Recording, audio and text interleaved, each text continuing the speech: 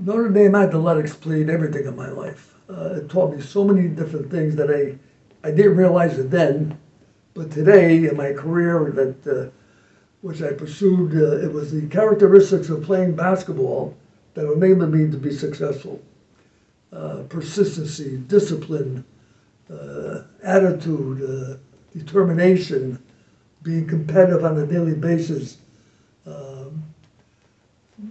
competing with your peers and your opponents and things of that nature was just an awesome experience for me and carried me through the balance of my life. My most impressive coach, I was very fortunate to be coached by a legendary man, John Janenda. He's the same guy that coached Nick Brunetti and that great football team, who is considered someone that's legendary in his field. But the main thing about Coach Janenda is he got the best out of people.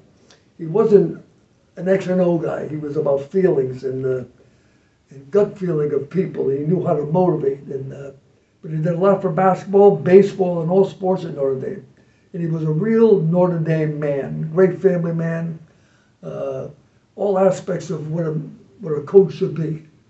I hope for the future of Notre Dame athletics is they continue on the path they're in, having successful teams, great coaches, a great philosophy about athletics and how it's integrated in the school, how each goes hand in hand, and I think if they continue to do that, they'll do extremely well, especially in admissions. I want to take this opportunity to thank my mom for what she did for me as a person. Unfortunately, my father passed away in a car accident when I was 2 and my sister was 3, and she was 32.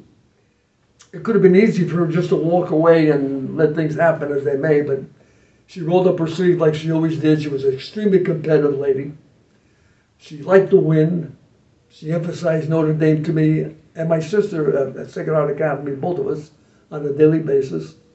And she wouldn't take no for an answer. She never gave up on me. And she was just a great role model for me and for the rest of my life. Well, it's difficult to explain in words, but it's just a tremendous feeling and honor to be included with such great athletic people, such as the great John Janenda, Nick Brunetti, Joe Tonelli, Tom Marcucci, my dear friend Ray Carliglio, and the rest of the recipients, and to be remembered for something you loved, basketball, and love Notre Dame. It's a great combination, and it just makes me feel so special.